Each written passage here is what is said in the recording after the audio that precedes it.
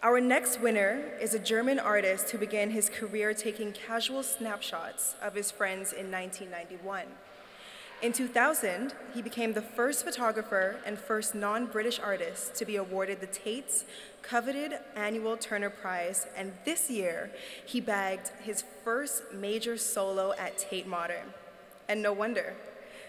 His art has been instrumental in understanding our socio-political climate. His distinctive poster campaign against Brexit displayed a solidarity that surpasses nationality. Unlike many of his contemporaries, he proves art doesn't just observe and comment, it has agency. Ladies and gentlemen, GQ's Maddox Gallery Artist of the Year, Wolfgang Tillmans. Oh my God, sorry. Thank you very much for this award. Fantastic, thank you.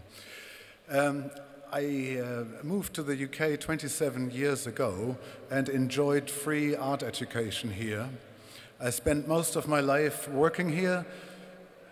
For some years now, I live and work in Berlin, whilst keeping a base in London.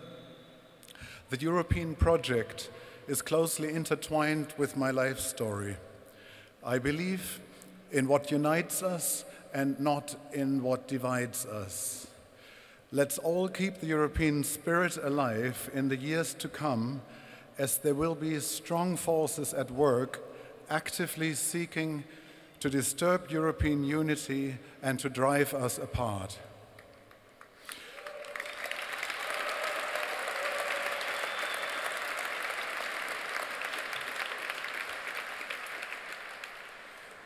And since we are here at Tate Modern, let's remember we need to stand up for well-funded art institutions and for affordable arts education in Britain. This is a treasure.